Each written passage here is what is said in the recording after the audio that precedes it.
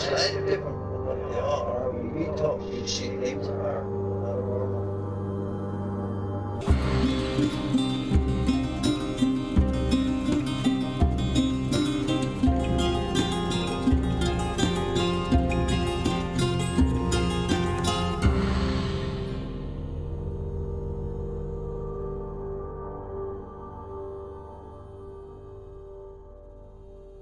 Welcome to Strange Familiars.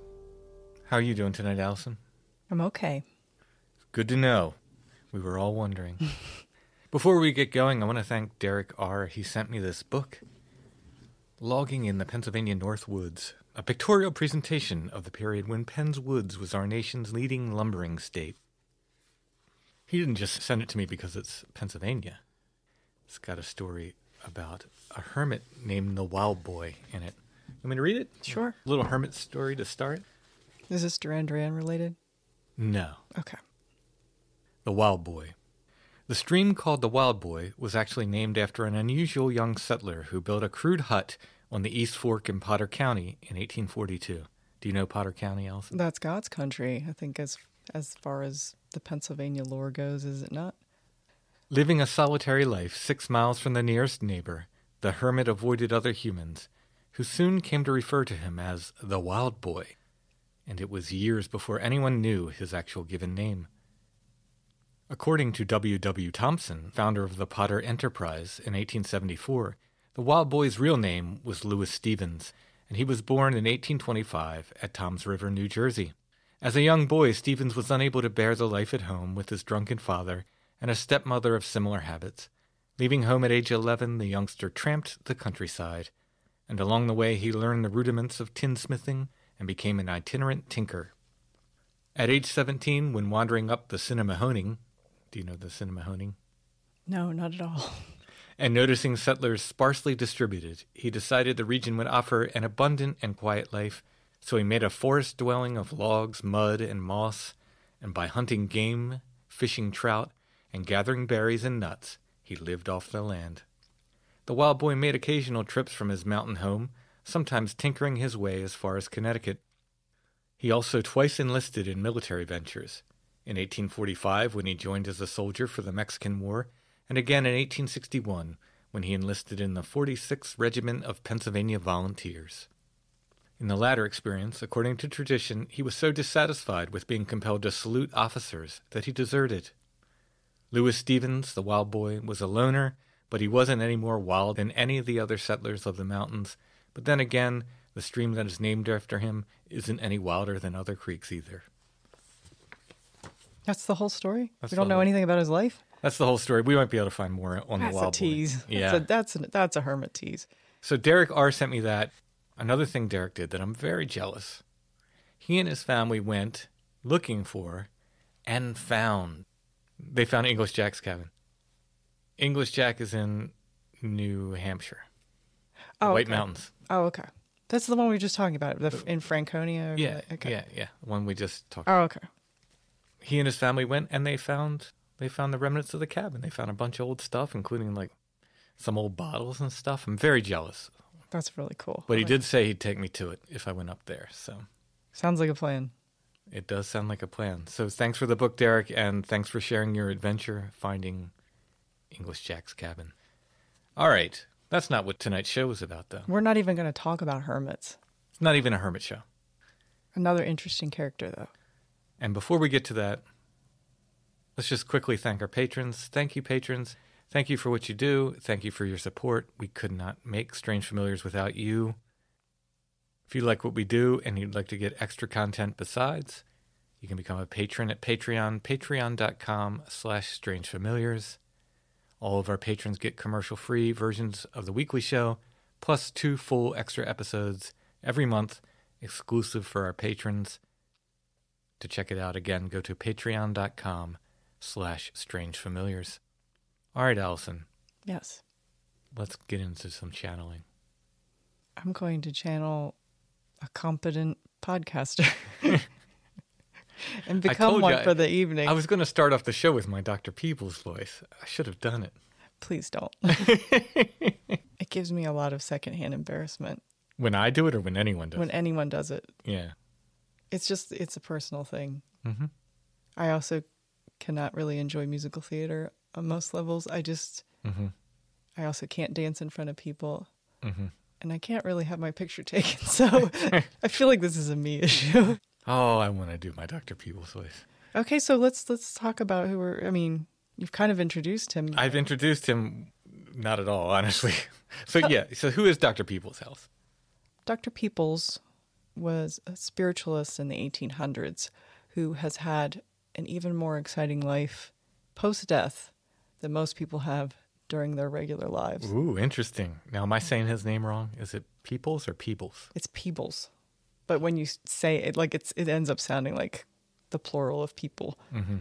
But it's Peebles. Dr. James Martin Peebles.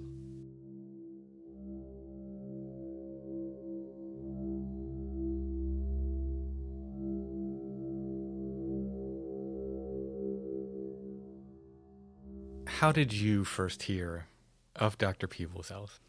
Well, this is an interesting story, and I've wanted to tell this story for a while, but I didn't really want to offend the people from whom I learned about Dr. Peebles, but I feel like I'm far enough removed away from seeing them.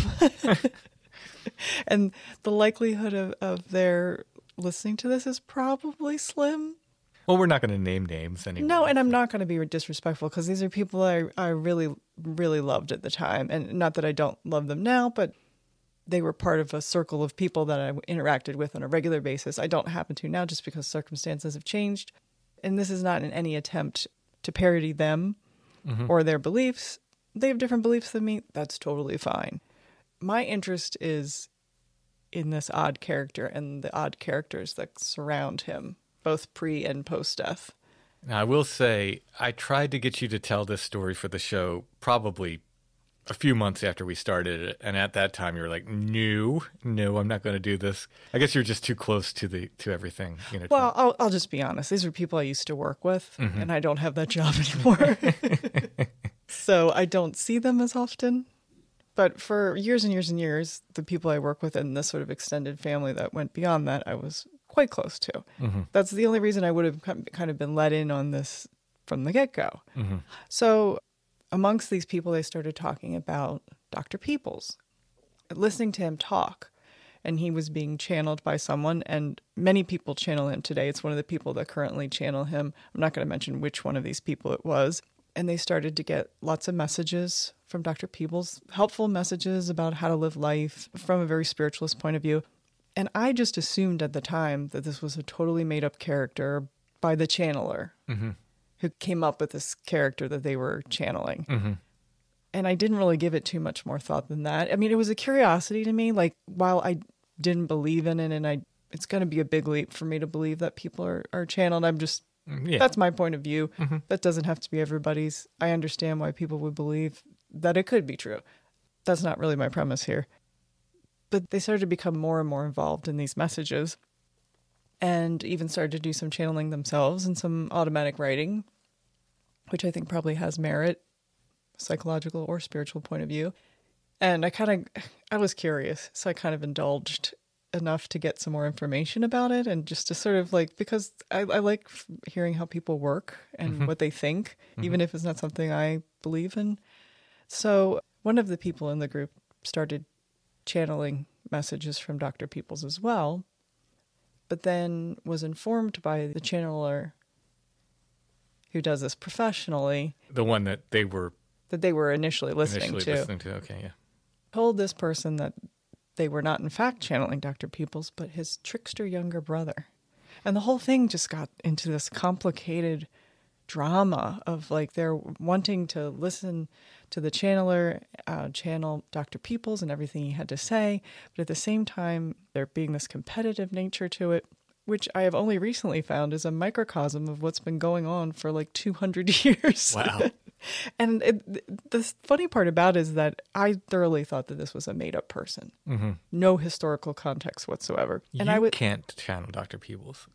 I'm channeling Dr. Peebles. Yeah, kind of like that. Yeah. Did you say what this person told your friend? Yeah, that they were actually channeling the trickster younger brother. Yeah. Which until 3 days ago, I hadn't researched enough to know whether he had any younger brothers or not. He did. Now, He actually now had, this person was he just a prankster, or was he, an embodiment of the trickster archetype? it's hard to say. I think the major issue was that this is probably even before the term gatekeeping was prevalent. I feel like it was more of a gatekeeping episode. I think you're most definitely right there. So I can see from my newspapers.com clippings that I must have found out that Dr. Peebles was a real person in 2014, because it's the first time I clipped an article just out of curiosity. When I was looking for something else entirely, an ad popped up for a medical, like a medicinal preparation that Dr. Peebles had made. And I was like, could this be the same Dr. Peebles? And then I found out at that time it was. He really was a real person. Okay. So Because a lot of times when people channel, they're channeling. It was more in vogue, we found out, at the early 20th, part of the 20th century, to channel recently deceased celebrities. And but nowadays I feel like it works better for people to channel someone who is not searchable. Oh, yeah. Yeah. Because at this point, and even when this was probably about 20 years ago that I first became acquainted with Dr. Peebles, it would have been much harder to find out this like sort of primary source material about him than it is now. And he's very thoroughly documented. He wrote a ton of books. He's not hard to find. He pops up in newspapers all the time. His genealogy is easy to do. Which I'm sure you've done. Which, yeah, I had to, because one of the characteristics of everyone that channels him, and it's not just one person, is that they speak with this sort of mock Scottish accent. Yeah, it's either Scottish or English. Well, some of them say it's Scottish, but it doesn't. If you've ever heard a Scottish person talk at any point in history, it doesn't sound like that. It doesn't sound super Scottish to me. It's sort of like a non-specific posh Victorian accent. It sounds to me exactly like when you hear recordings of old actors and actresses.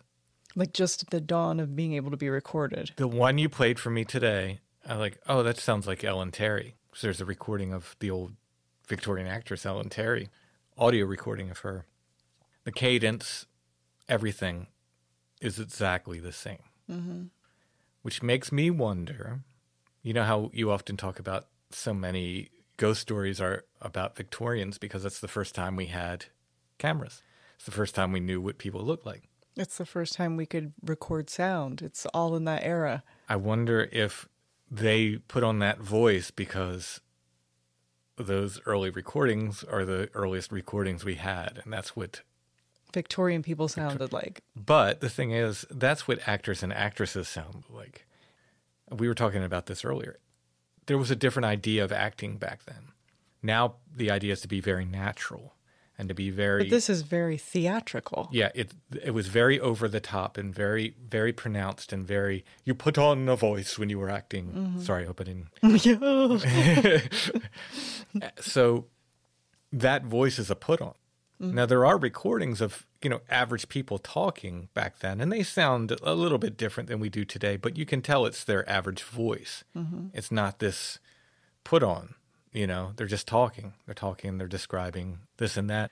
So my theory is that I don't think they all did it. I think whoever started doing this in recent times maybe had heard some recordings of these old-timey people from that era and decided that's what his voice should sound like. It sounds very put on to me. I'll just say that. Yeah, and I don't know if it has to sound so dramatically different from the natural speaking voice of the channeler so that you are kind of swept away into this idea that there definitely is someone else embodying them. Because it's definitely a different voice from everyone that channels it. And I have to say, they put on the same kind of voice, though. They do. And there is like a lineage where you can trace people from nearly every era past his death to the current time that have been channeling him. Before we talk about the channeling, let's talk about Dr. Peebles, though, before we get off in the weeds with all these different channelers. When was Dr. Peebles born? Well, he was born in Vermont in 1822, and very early on kind of crept towards what would be a spiritualist background. So was he Scottish? Way far back. His family's been in the United States for 4 or 5 generations, and before that, Ireland. I think where the Scottish thing comes in is that there is I a county, I guess, in Scotland called Peebles, or a town called Peebles. And in one particular article I found, he's listed as one of the famous Peebles. Okay. So I think that might be where that comes from. And maybe further back in the lineage, they are kind of Scots-Irish, I'm not sure. But there is nothing to assume that he would have Retained an accent for a country he never lived in. Yeah, yeah. If anything, he would probably just talk like a Vermonter. Right. And we did look up some Vermont accents, and they were nothing like that. Yeah, even trying to find like older Vermont accents, they're sort of positively New England and not Scottish in nature. Yes. How long did Dr. Peebles live? How long was he around? He lived for just shy of 100 years. His birthday was going to be the next month when he died, and he was going to be 100 years old. And he had written years previously a book on how to live to be 100. So what he also had going for him is both of his parents lived to be almost 100. That does tend to be the nature of longevity. Yeah. They called him Methuselah at one point. But he also did a lot of things to better himself from a sort of a health standpoint. He was very progressive, as the spiritualist movement is. And the thing I love about the spiritualist movement is that so often it's tied into progressive politics in general, anti-slavery. Those movements kind of grew up in tandem. And so there's a lot of crossover between vegetarianism, anti-slavery, spiritualism, and actually photography. Oh, interesting. He was also anti-vivisection, and he wrote a whole book about, I don't want to get this, so that was demonetized by saying this, but he wrote a treatise about his concerns over vaccination. We'll put it that way. This has nothing to do with that. This is just background information. Right, yeah. We're not Just going kinda- down that road. Yeah, we're not going down that road. Mentioning that he did. Yeah, he went down that road, and you can read about it online because all of it's available. Also, among his anti-slavery and vegetarian stance was also a peace component. So this is from 1905, where he talked at the Shakers Peace Conference. And they're talking about the Shakers being the religious order, the Shakers, correct? Delegates advocate universal arbitration and disarmament. The peace conference called by the Shakers was held here in Mount Lebanon, New York.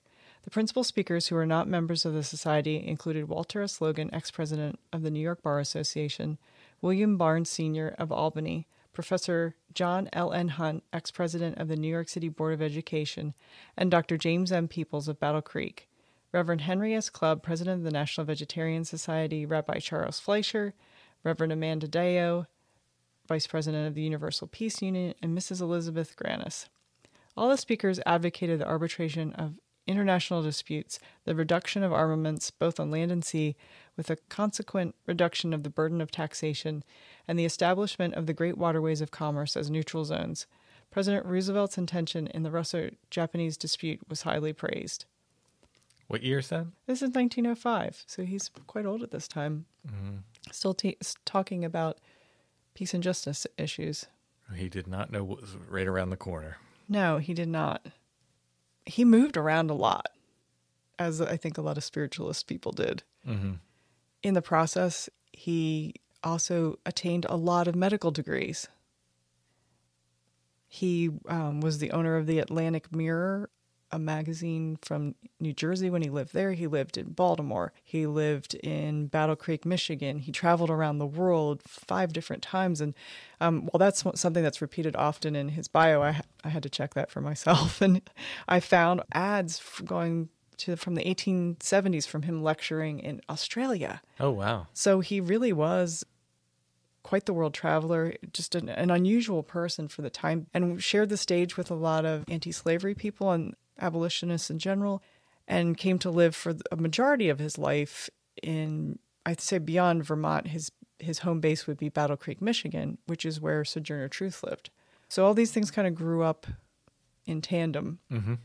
So these are the parts of spiritualism that I really like. It really was sort of the religion of people who had more forward-thinking values at the time. Like anything, it can go off the rails and go in other directions, and I think in some cases it does, and this might be one of them. There were some controversies surrounding him? You know, I told you about all the different medical degrees he had. Some of them were just kind of diploma mills. Hey.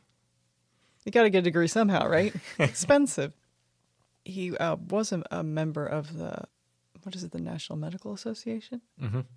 But that might have been based on one of his medical degrees he received. And he received so many degrees, it was nearly impossible for one person to have attained these. And the medical degree he obtained, he would have been in his 50s at the time that he got it, which is an unusual thing as someone's traveling to be able to just somehow commit the time to get a medical degree. Are you casting doubt on my new medical degree? Is it come from the same place as your ability to marry people? The University of whatever.com. the University of, I looked it up on the internet. It was enough for several friends of ours who've gotten married, though. Yeah. You look the part, though. You look like some sort of official clergy member. I am out of the business of marrying people. Yeah, so. It's too stressful. Yeah. I enjoy doing it when it's over and that people are happy, and I enjoy taking place in that happy day in people's lives. But it is so pressure-filled.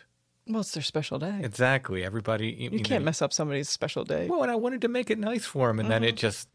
Somebody would always have something to say. Oh, the guy with the long hair? It was too short. It was too long. It was too this. It was too that. Why'd you do this? Why'd you do that? And most often it wasn't the bride or the groom who had those things to say. It was the people in their always families. the extra people. And it became so stressful that the last one I did was a friend of ours' daughter. And it went really well. And she was super sweet, as she always, I mean, the girl was born sweet, right? Like she's just a sweetheart of a person. But it was no pressure. She was super sweet. I was still super nervous because I want to do a good job.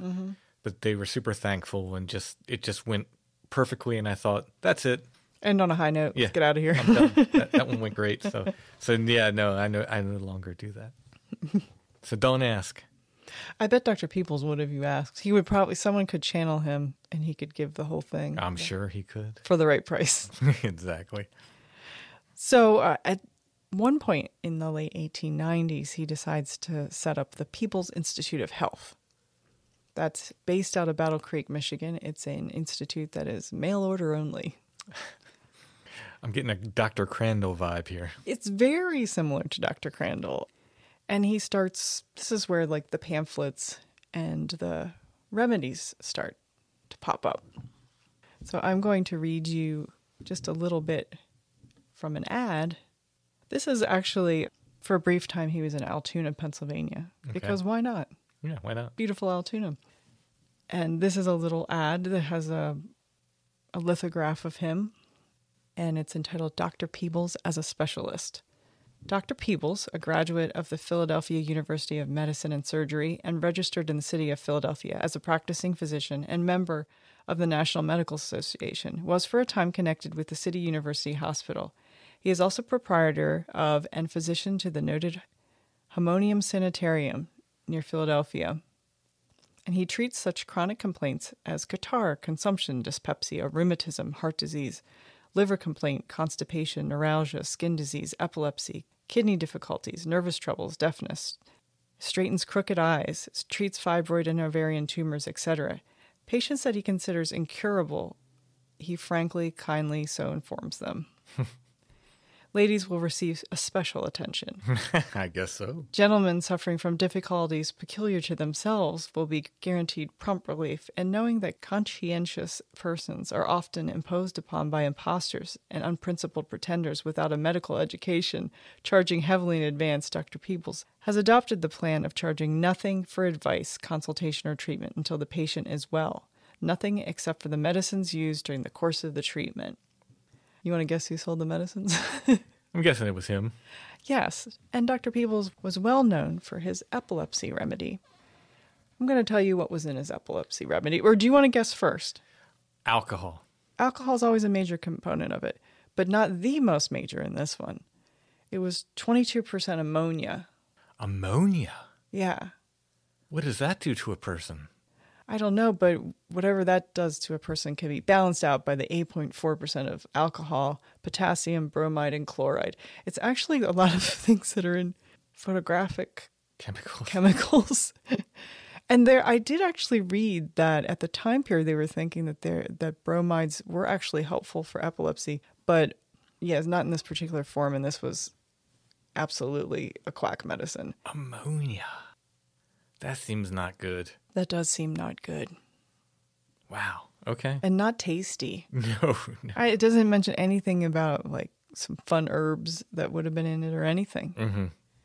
Yeah, so he does not have an unblemished record. I would imagine not. This is from 1902 when he's officially convicted of fraud. Whenever they put something in quotes, you know that they don't really mean it. So this says People's Institute of Health, in quotes, overhauled in Detroit case. Doctors James M. Peebles and Walter T. Bobo and Chaz M. Green of the People's Institute of Health, Battle Creek, Michigan, were convicted by a jury in the United States District Court here today of violating the postal laws. A 30-day stay of proceedings will prevent immediate sentence. It was charged that advertisements of their mental cure by mail for many sorts of ills constituted an attempt to obtain money by fraud. At the trial, Dr. Bobo testified that he believed Dr. Peebles had a healing power like that of Jesus, except that the doctor's power was smaller. Dr. Bobo admitted that even if a patient at a distance managed to procure Dr. Peebles' signed instructions and followed them faithfully, the cure would not be effective if the patient had not paid the fee of $1. Apparently that is, the $1 fee is how the healing happens. Interesting. I kind of want to find out what happened to Dr. Bobo now. You know what, I read it, he went on to be a bigwig in the Battle Creek, Michigan area. He was part of a group of people who made the golf course there. I think he did fine. People land on their feet, isn't it? Like rich people land on their feet. I'm laughing because your research is it's so you. Because it was like, I would not have looked into Dr. Bobo. I'd have just been like, nope, this is about Dr. Peebles. I got to find it. We kind of do like a brief outline and then hope that we can kind of like use those talking points to kind of mutter our way through things. But you didn't ask me that before. No, I didn't ask you that before. But if I was researching that, I'd have been like, oh, Bobo, that's a funny name. And then that would have been the end of it. No, you go down like, wonder what happened to Dr. Bobo. Are there any photos of Dr. Bobo? Who's Dr. Bobo related to? Am I related to Dr. Bobo? Let me check. You are not related. There's an envelope here. It's like Maury Povich. You are not related to Dr. Bobo. Are you sure? It's a great name, though, right? Battle Creek, Michigan, really kind of accepted Dr. Peebles as one of its more famous, eccentric people. And in the 70s, we're doing a review of people that were... He wasn't the only quack medicine person from Battle Creek, but they have a little excerpt here of what happened at the trial, which I think is really interesting. Okay, and since this is from the 70s, what paper does this come from? This is from the Battle Creek Inquirer, Sunday, December 5th, 1976. Okay. I will never forget, recalled Bingay. He was a columnist for the Detroit Free Press at the time. When District Attorney Gordon bellowed at Dr. Peebles on the stand, "Do you believe this jury of God-fearing men now claim under oath that you have the powers of our Lord and Savior Jesus Christ to heal the sick and restore the dead to life?" Peebles rose from the chair to his full height of 6'4" and raised his fist high above his head. He looked like Moses in a Cecil B. DeMille supercolossal. "I do," he cried in a rich baritone voice that reverberated through the old court chambers. "I do, and may God strike me dead on the spot if I am not possessed of such power. He gave it to me. Speak, O God, and give this jury proof. Proof!" And for about a minute he stood there, and then relaxed. He turned to the jury in a soft purring voice and said, "Gentlemen, you see for yourselves." But they had too much on the old boy. There was too long a parade of pitiful victims who paid out hundreds of dollars just to gaze into a glass of magic water and to concentrate on him to cure cancer or tuberculosis. When a local reporter asked him how he was so robust in his advanced age, Peebles responded, "I behave myself. I eat no pork, pickles, pepper, drink no liquor, no tea, no coffee, use no tobacco, and obey nature's laws." So he continues, as a lot of hucksters do, lands on his feet, even as old as he is after this, and this happens in the early 1900s. He still lives till 1922. He moves to Los Angeles and becomes somewhat of a celebrity and is involved heavily in different spiritualist churches there. And two women are... his good friends who take care of him in their old age. They will return soon after his death. Interesting. So he's determined to make it to his 100th birthday. But he wrote the book. Yeah, he wrote the book. He would make him a liar if he didn't make it to 100. He wouldn't want to be dishonest. Here is an article from August the 8th, 1821. "Psychist is dying. No hope held out for the recovery of Dr. James Martin Peebles. 1921, you meant. What did I say? You said 1821. I meant 1921. 1921. Okay. Yeah, because that would have been a year before he was born. That doesn't make any sense. The condition of Dr. James M. Peebles, 3409 South Hope Street, which is now current. I looked it up. I wanted to see where he lived. It's a parking garage on the USC campus. Okay. Wah, wah. 99-year-old physician and psychologist who was believed to be dying of dropsy and heart disease remained virtually unchanged yesterday. Dr. N. McFarlane, who has been constantly at his bedside since 2 weeks ago when his condition became critical, holds out but little hope for his recovery and says that death is probably not many days away from the scientist, explorer, publisher, and lecturer.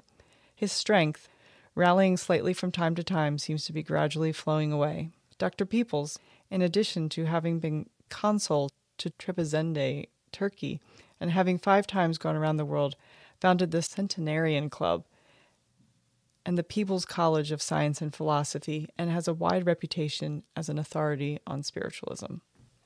But he persisted. He didn't die within days. How much longer did he live? Well, he's getting pretty close to his 100th birthday. His birthday is March 23rd.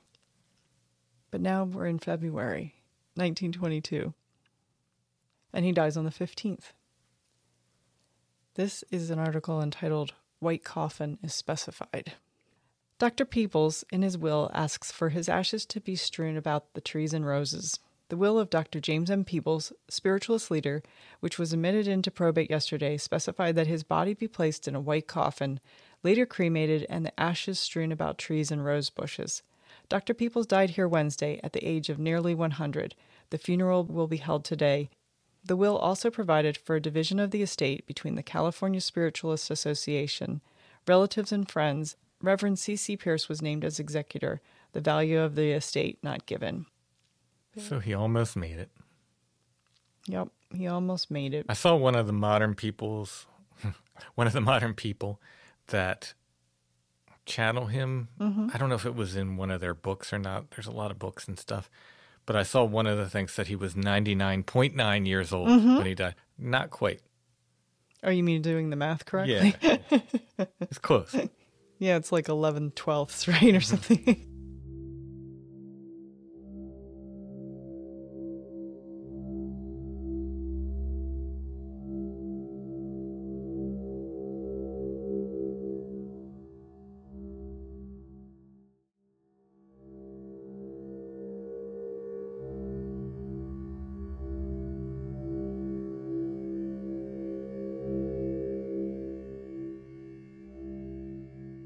So you would think normally when someone dies, the story would end right there, right? That's kind of the end. This is Strange Familiars, though. It's still going on. Being that it's 2023, we can officially say that his afterlife has now been longer than his terrestrial life. Oh, yeah. He is perhaps more alive today than he was in his time because a lot of people are his mouthpiece. According to one website, I saw at least 25 people in just North America. Currently channeled. But there are a lot of major people. Mm-hmm. Well, who was the first person or people to channel? Well, it happened pretty soon after he died. Almost immediately. Okay. And so did the fighting over who was his mouthpiece. Interesting. So the 2 people that were with him towards the end that he was very good friends with, who he promised that he would give a message to if he made it to the other side, were Minnie Sayers, who was the founder of the Spiritualist Church of the Revelation, and her husband was Dr. W.Q. Sayers, who was a magnetic healer. They were both in the spiritualist movement. And then Susie McFarlane, who I presume was the wife of N. McFarlane, who was the doctor who had been taking care of him. I think the Insane Clown Posse are magnetic healers, too. Now, yeah, I think so. Yeah. I mean, there is some magic in it. So they are anxiously awaiting a response for him and are quite surprised when it comes from an entirely different source. Surprise might not even be the right answer. Perturbed, perhaps. Because it wasn't them? It wasn't them. So some of the first things that come through are that Dr. Peebles promises to be at his banquet for his birthday. Okay, and this is an article called Promises He'll Be at Earth Banquet. There are newspapers in heaven, or Summerland, as the astral realm is called by its inhabitants, according to messages reported to have been received from Dr. James Martin Peebles, the noted spiritualist, who has promised to return to his friends at a banquet tonight in a Broadway restaurant. The banquet is being held at 648 South Broadway tonight on the anniversary of Dr. Peebles' 100th birthday. It is given under the auspices of the Longer Life League, of which Dr. Guy Bogart is executive secretary. What a great name. Mm-hmm. It's almost like Guy Incognito. Yeah. Some of Dr. Peebles' friends are positive they will see a materialization of the noted savant at the banquet, where the chair of honor is reserved for him. Others say he may be there in spirit, but remain invisible to the guests. Dr. Peebles is credited with sending many messages to friends on Earth since his departure to the other side, but because of his recent advent in Summerland, he has yet not mastered the means of communication directly. The accompanying picture shows what purports to be the first message received from Dr. Peebles in his own handwriting. The other messages were sent through Herman Keene, his friend in the astral land. In the latest message, Dr. Peebles seems to express pleasure at his reception in Summerland. He writes that he is hailed by the spiritualistic thinkers and the astral press as the dean, the pioneer, the spiritual pilgrim, the world's missionary, and the venerable patriarch of modern spiritualism. The communication was obtained with what was said to be the aid of Herman Keene, through a medium whom Dr. Peebles highly esteemed when on Earth. The medium reported Keene said Dr. Peebles would communicate with the Earth exclusively through him until able to speak directly. The handwriting is said of friends of the dead to be an exact likeness of his own. This is an article written by Herman Keene, who's dead, reporting from Astroland. He's a special correspondent. From the Astrolabe. Yeah. Special correspondent for the Record in Astroland. Summerland, March 23rd, Earthly Time. I'm always glad to act as an intermediary for Dr. James M. Peebles. He says the climate of heaven resembles very much that of Southern California, as it's pictured by the Chamber of Commerce. He liked Los Angeles, but says to tell folks that they have better transportation service where he is now than you do down there. This is still Herman speaking, but I shall paraphrase his statements and put them down as if they were speaking directly to you. This he will not do much for a time. No matter how far advanced a man may be on earth in matters spiritual, there are still things to be learned of importance in the technique of communication. Now I'll give you the doctor's message. It all seemed queer to me when I came over here, in spite of 65 years of belief in the spirit world and my knowledge of many of its great laws. Man does not jump suddenly from one state of vibration to another, but carries into the astral the mental and emotional vibrations, which were strong in the last period of the flesh. You are aware of my long sickness before the passing across, and when I awoke here I found myself surrounded by nurses, sitting in a chair and warmly covered with blankets. Now a spirit doesn't need blankets and warmth, but I had carried it over enough of the earth vibrations to feel this need for a time, so then the nurses were provided to bridge over the change. A friend visited him in her finer body. Mrs. Ida Lewis Bentley, who I loved most dearly, came to me in her finer body, as she terms it, while I was convalescing, and she told you of this yesterday when you visited her in Hollywood. Her story is correct. On the strong combined vibrations of Mrs. Bentley and yourself, I was able to come, for I dearly love both of you for the years of association in the flesh. The blanket I loved and lost on earth was here for me. Interesting that Herman Cain was... Herman Cain.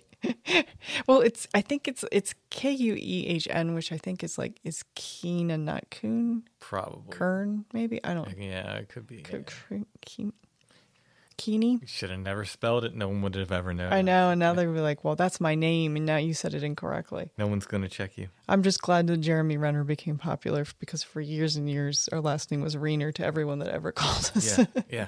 Thank you, Jeremy Renner, for your service. Let's thank the Avengers, please. Yes, please thank the Avengers. Yeah.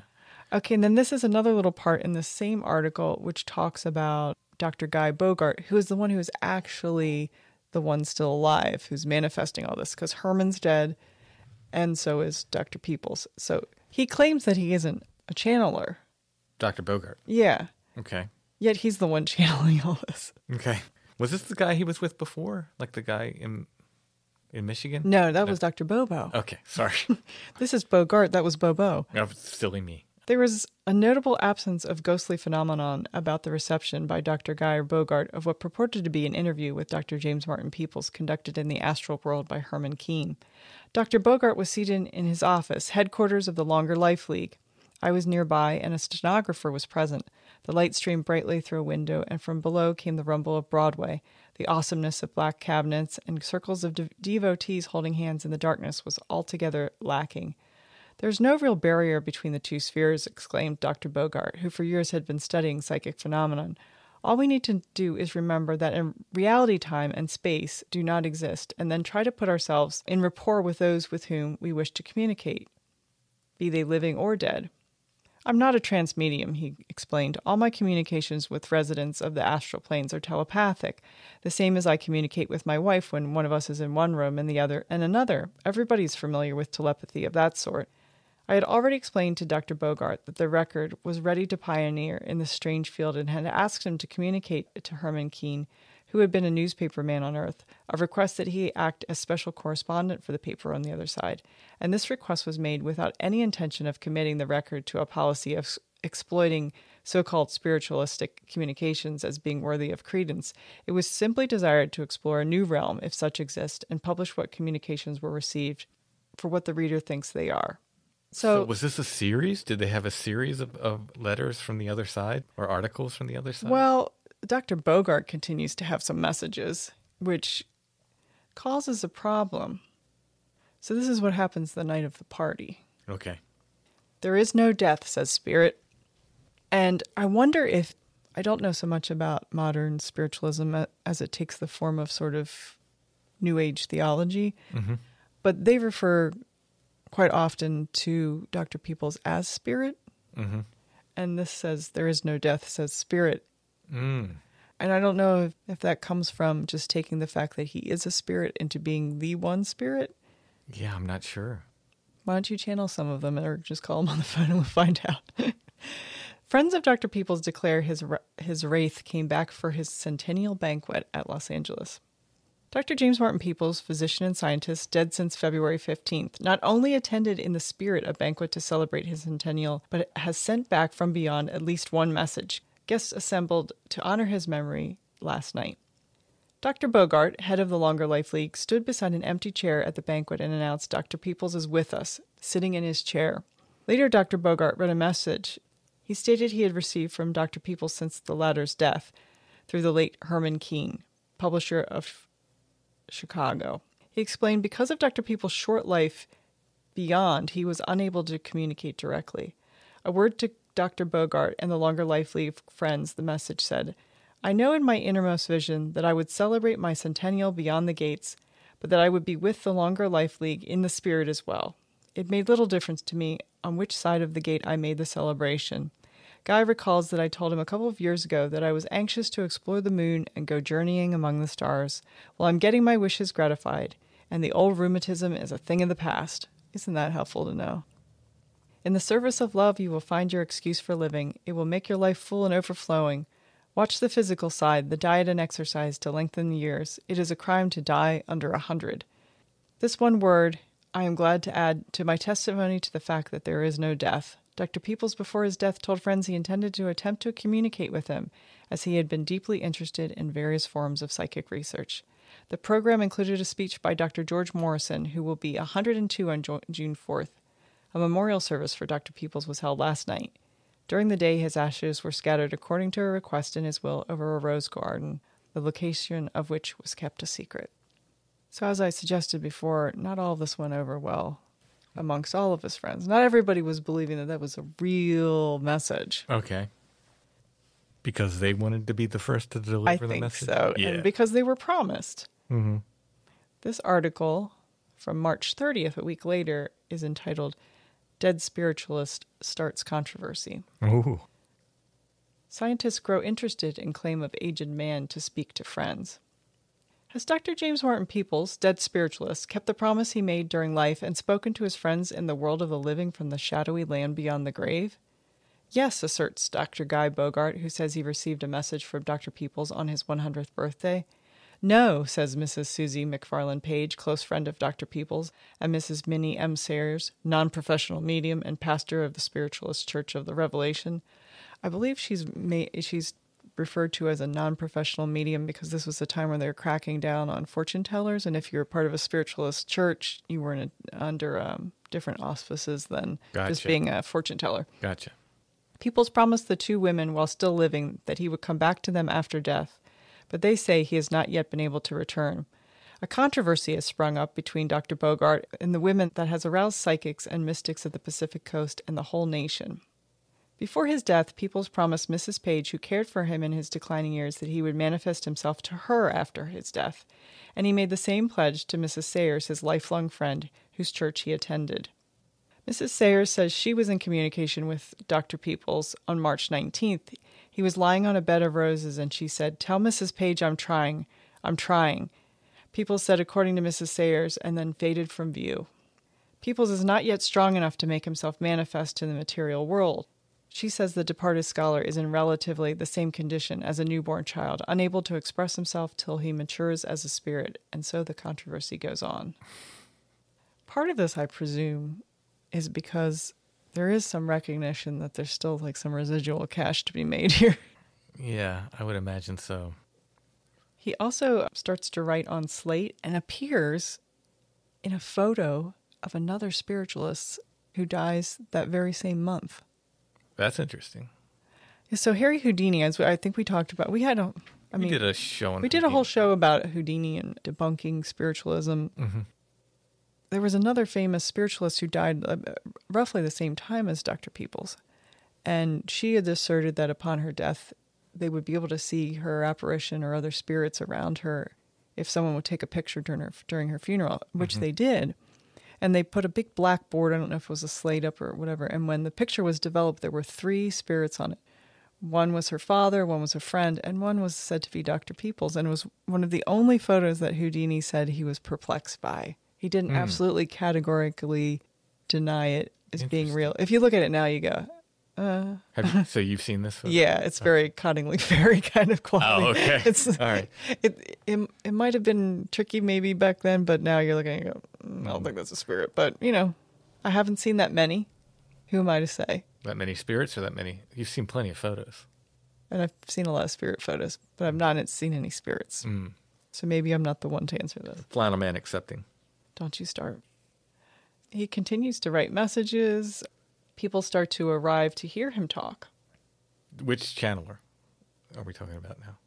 Dr. Peebles himself is popping up different places. Oh, okay. So these are different people channeling him? Mm-hmm. Okay.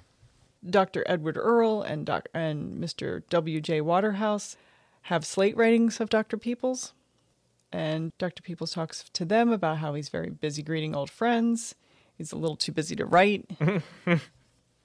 But he does write in automatic writing through them on a slate. To my beloved friends, I come as agreed to testify that I found a great and wonderful life where I awoke. I shall always be ready to greet you March 23rd in memory of my 100 years. I hereby extend my sincere thanks to all who were so kind and patient with me. Signed, Dr. James Martin Peebles.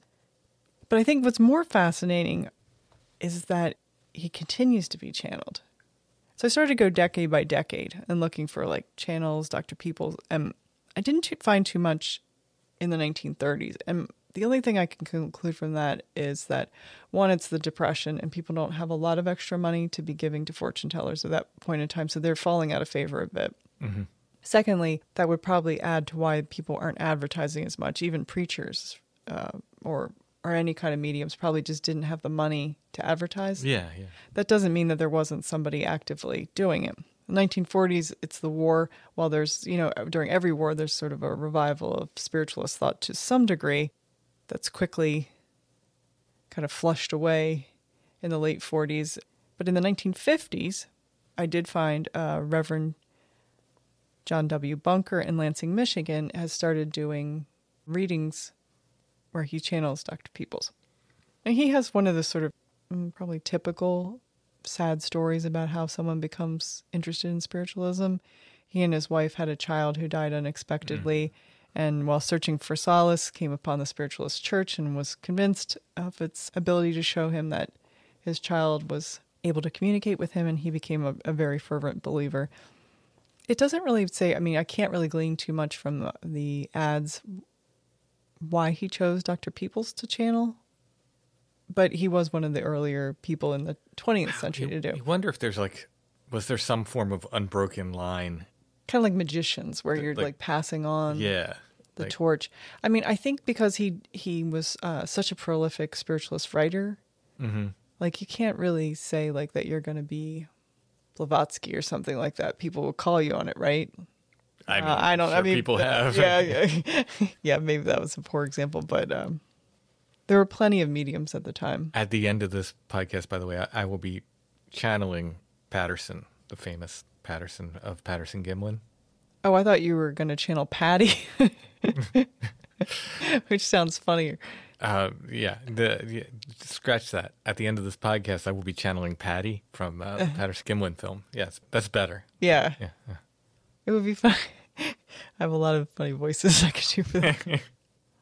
So you would think the 60s would be a big time where I would find people, but it's really not till kind of the end of the 60s that I find this sort of next wave of people who inform all of the people that are currently practicing. Okay. The Reverend William Rainan and Thomas Jacobson are kind of the next people to start channeling. And you can go online and hear both of them.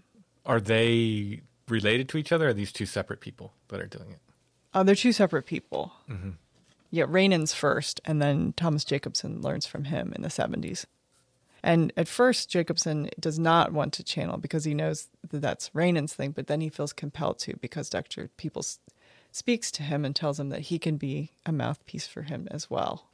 He's so influential that people write books about him. There's a famous book by Don and Linda Pendleton about Thomas Jacobson and his channeling of Dr. Peebles that you can buy. Like, lots of people are totally and completely enamored with Dr. Peebles and the people who channel him. Yeah, I looked up just on Amazon. There's several books, and the reviews are, I don't know if these are just the author's friends, but of course fairly glowing for these. Yeah, and in all the comments, people are, I mean, the message that he gives, which is repeated through many channelers, they're messages that are vague enough and positive enough that I don't know why probably everyone would have some, they're easily digestible messages of, It's the cold reading thing, right? So the idea of the cold reading for psychics is, first of all, you learn people and you learn their reactions, you learn their expressions. And there's lots to presuppose by the fact that someone's there to begin with. Sure. But there are things that you can start out with. You can just generally tell people that they're empathetic. And everybody's like, oh, yeah, that's me. I'm empathetic. You tell people they're leaders or they're misunderstood. You really feel like people just don't get you. They don't get the true you. And, people are like, yeah, that's me. Yeah, no one understands me. Yeah, and you just do this cold. And then you start with, like, have you lost someone recently? Which, if you're coming to see a spiritualist, you probably... You just open that with that question. If they say yes, and you just narrow it down. It's a process of narrowing down. It's sort of telling people what they want to hear and narrowing things down as you do it. And I think there's a lot of that in this channeling stuff, too. It's very similar. And I mean, I'm open enough to say that maybe there are some people within this realm who are legitimate. Mm-hmm. Really? I think, okay, I'll put it this way. No, I don't really think that. But I do think that there are some people who legitimately feel that they are channeling. I'm willing to give that. Yeah, so that not everybody is out there deliberately to be a shyster. Yeah, the voices bother me. I don't know who was the first to come up with what is the sort of cliche Dr. Peebles voice. And if you go online, you can hear any number of these people do it, and it's virtually identical. It's one aping the other one. Yeah, the cadence and the delivery is. And there's certain things that he says over and over again, particularly there are two modern people that channel him, Summer Bacon and Natalie Gianelli, who they both repeat certain phrases over and over again. We were talking about this in relation to mind control techniques and hypnosis, where you're repeating certain phrases over and over again. And then he has this very almost ASMR quality lilting voice. Mm-hmm. And it's very kind of hypnotic. It's interesting that you say he has, not they're using. Well, it's Dr. Peebles, not them, right? Is this, are you here, Alison? Like, is that Alison over there? Well, I'm channeling a different Alison tonight. One who's trying to be respectful of things that I don't believe in. Well, that's good. That is good. So with these modern people, is there sort of controversy between them and challenges as to who is channeling the real Dr. Peebles? Or did they live peacefully with each other? Well, I'll say this. On each individual web page is sort of like when you're trying to gatekeep something and you talk about like, well, I met so-and-so in 1982. Well, I met so-and-so in 1971. And mine is the true lineage learned from such and such. You know, like they're subtle digs, but the digs are there kind of thing. But they don't outright claim like anybody else channeling Dr. Peebles is channeling his trickster younger brother and is therefore false and you can't trust them.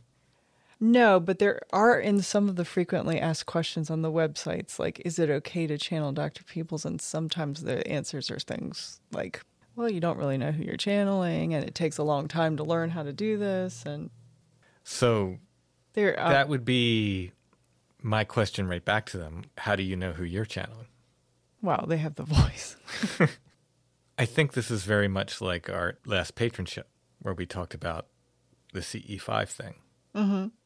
There may be something of value in what they're doing, but their definitions may not apply.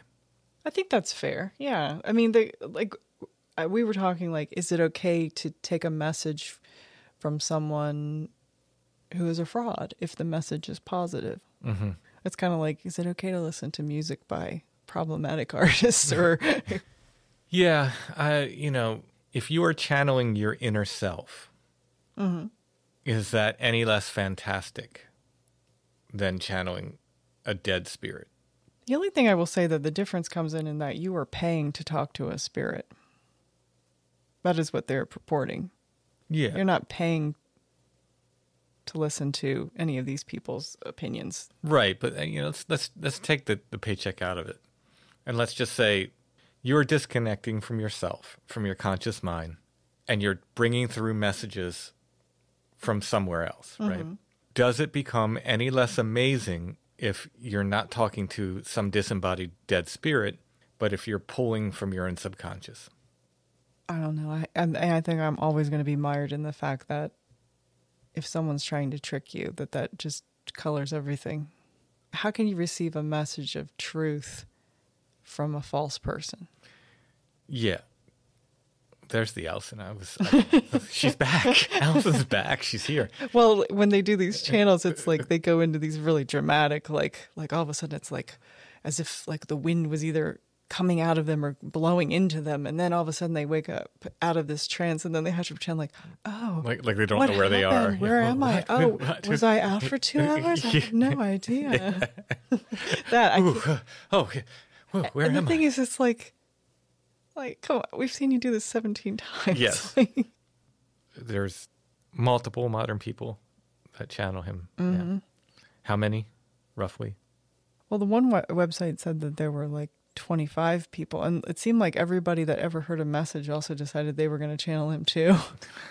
I kind of feel bad for your friend because it seems like she was shot down, and then there's all these other people channeling him anyway. Yeah, like why is her message any more or less valid? And the only thing I can say is that you can, with this particular person, channeler that she learned from, you can also get $150 aura picture taken with you and Dr. Peebles. You can get private sessions with Dr. Peebles. People live off of Dr. Peebles. Yeah, can I get a degree of any kind? Is there a diploma of any sort that I can get? For enough money, I'm sure there is. I would invite you to go onto YouTube and watch the individual people. Yeah, it's unfortunately we can't play any of them. Yeah. Embodying Dr. Peebles? Yeah, we probably could as a matter of like fair use, but let's not push that because, yeah. If you want to hear a male perspective of someone doing it, Thomas Jacobson, there are recordings of him. Athena Demetrios, Summer Bacon, Natalie Gianelli, Kimberly DeMaine. These are all people who are currently channeling Dr. Peebles. And there are many books written about him and people's experiences through other people. And when all these people are being interviewed in trance state, other people are just utterly captivated by what they have to say. They give continuing lectures, series of lectures, messages, daily messages. And of people I know were completely taken with these messages. Mm-hmm. They're hope-filled. The basic tenets were like belief in yourself. Light and love. All the stuff that makes up the good parts about any spiritual thought. Mm-hmm. And so I wasn't trying to make fun of them for their interest in him. I just think, does it not say something about the channeler that they choose someone who was a fraud in their terrestrial life? Yeah. To be like that. And it's almost like when all these people are doing it, it's almost like couldn't get any more creative. You couldn't find another spiritualist to channel. I know. Why not be a Fox sister or something? Yeah, right. While we were, kind of discussing the outline and so forth of this, I stumbled onto another channeler. I'm not going to say his name because that's not the point of this. But this person was a man and claimed to channel several people, male and female, all of them famous. All of them were famous. And this is the early 20th century, right? The early 1900s, or he died, I think, in the 70s or something. So, or maybe even a little later. But there's recordings of him doing this in the 60s, like at the dawn of the home tape recorder. It's another time, and people just... He's a British guy, and one of the people he chose to channel, or maybe he didn't choose, maybe this just came through. The channel chose him. Was an African-American woman from the South. Oh, it's not good. Who was an ex-slave. And... Well, that's unfortunate. Yeah. This particular guy claims that he's not even doing the voices. There's no video of him. But that, he had his mouth taped shut, and these are just voices just happen around him, right? That's a harder sell. It's very obviously... You're doing a ventriloquist thing at the same time. Very obviously a man doing a quote-unquote woman's voice. It's very obviously a British person trying to do a Southern accent. Oh, yeah. And it's so racist. It's awful. It's awful. It's one of those things where you just listen to with your mouth open, just like... This happened? He didn't have any clue that this wasn't cool. I know it was a different time. Nothing dawned on him, maybe not. Maybe don't do this. If you're already pretending to be someone else, speaking for someone from the dead is the leap that, this was not good. This was not good. So, Is he the one that also claimed to do Oscar Wilde, too? Yeah. Ellen Terry, Oscar Wilde. Mm-hmm. And it's funny, there's people that would have been probably popular when he was much younger. Yeah, and would have been totally out of fashion and probably not well known at the time. Yeah, I don't know. It was very problematic. All right, so you want to channel Dr. Peebles and sign it off?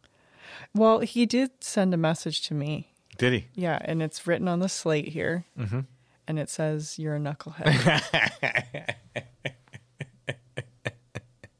That's so no one will know what that means, but towards the end of my father's life, he was hearing voices that simply weren't there. I don't, we can debate as to why that was, but my hearing is fine, and I could never hear these voices. And he was deaf, and he could hear voices. Yeah. And one day, I was eating lunch with him at his place at the old farm, and he looks up at me. He says, "Did you hear that?" And I looked at him like, "What?" And he says, "They just called you a knucklehead." Tell me what you really think, Dad. They just called you a knucklehead. And sometimes from the great beyond, I do hear him calling you a knucklehead. It's that I believe. So for all you knuckleheads out there, from Dr. Peebles and 180 people who channel him and myself, why can't I? Go for it. Mainly, it's because I can't do the voice. Oh, I can't do the voice. And you won't let me. I won't let anyone. So my plan was to open the episode with the voice, and Alison was like, "Nope, nope. Can't do it. Don't do it." There's a phrase our good friend Sarada once told me, which I don't know, maybe you'll have to edit this out, but it's a phrase that, like, when you get secondhand embarrassment so much, she used to call it when people would give her douche chills. Oh yeah. I'm big secondhand embarrassment person. I mean, it's the kind of thing that actually kept me from being able to even the very first show that you did, all you wanted me to say was, "Don't look behind you," right? Or something like that. Oh, the very first Strange Familiar very show. first Strange Familiar show. All you wanted me, you're like, you don't have to be involved. You don't have to be a co-host or anything like that. Can you just say, "Don't look behind you"? Is that what you want me to say? Mm-hmm. I couldn't do it. Couldn't do it. I had to get our friend Joe to stand in for me and say it. I couldn't do it. So it's miraculous. But now you said it, and I can clip that out, and I can go back and replace it on the original that's true. show. On the Strange Familiars remasters. I guess that's a good lesson, too, in that we're all capable of change. There you go. Thanks, Dr. Peebles. Thank you, Dr. Peebles.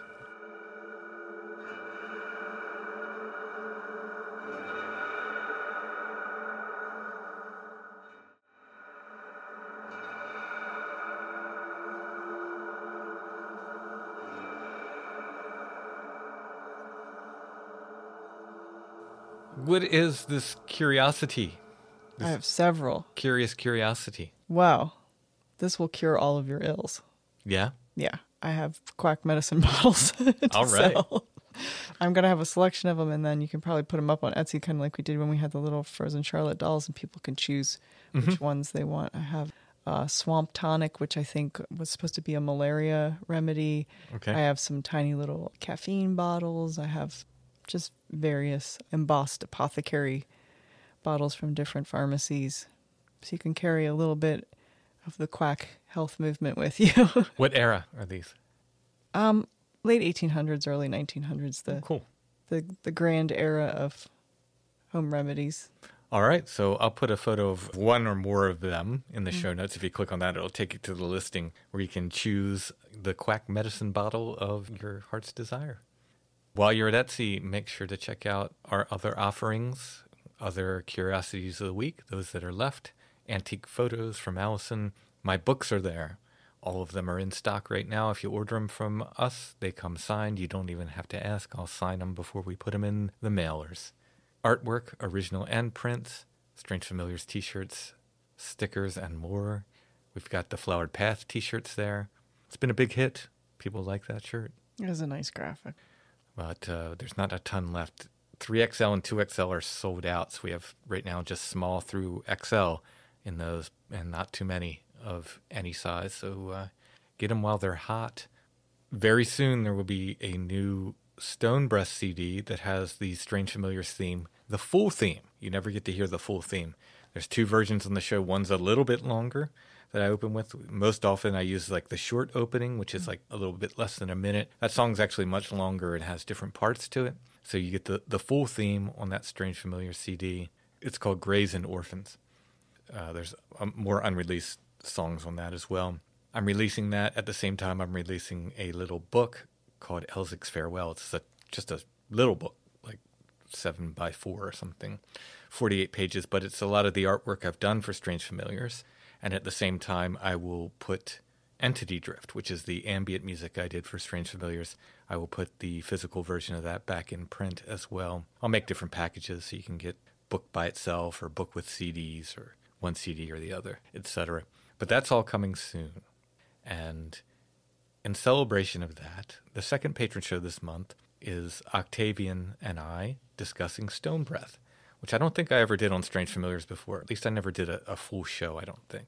So he kind of interviewed me about Stone Breath. I told some stories about my favorite albums and so forth. We talk about its connection to the paranormal. So if you're a patron, you'll get to hear that for the second patron show for April, which is almost over. Yeah, this month flew. It really did. What was the name of the first 7-inch? The first Stone Breath 7-inch was called Strange Familiars. Came It's full circle. Such a good name that you had to use it twice. Yeah, I mean, I had already released like a cassette, which probably like 10 people got or something. And I really should have called the band Strange Familiars because I really like that name, but I had already used the name Stone Breath and I thought I had to stick with it. So I called the first record Strange Familiars. And then years later, there were a couple other bands like that came after that. And I'm not saying they took the name from it. They could have come up with a name on their own, that called themselves like Strange and the Familiars, the Strange Familiar, different things like that. And when I was starting the podcast, I was like, I really like that name. That would be a good name for a podcast. So I just grabbed it. So yeah, kind of full circle. back to Stone Breath, to Strange Familiars, and back to Stone Breath. All right. Thanks for listening, everybody. We'll be back soon with more Strange Familiars.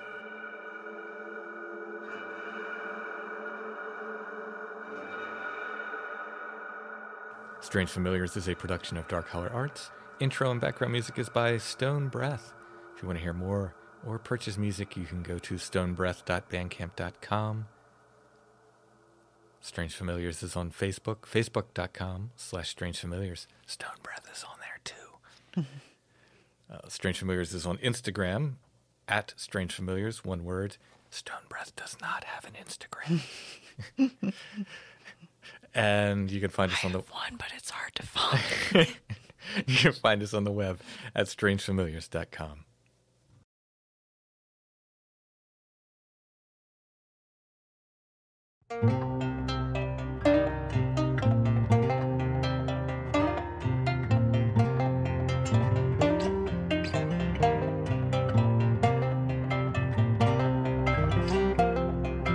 Shouts and dreams are slippery things that cover lidded eye. A hint of those that walk unseen beneath the starless skies. A candle smoke upon the breeze, twisting through the halls. Autumn leaves so silently is dancing as it falls. Some bell that rings so far away, echoing over the hills. Hollow tree, leafless branch, that in the window sway.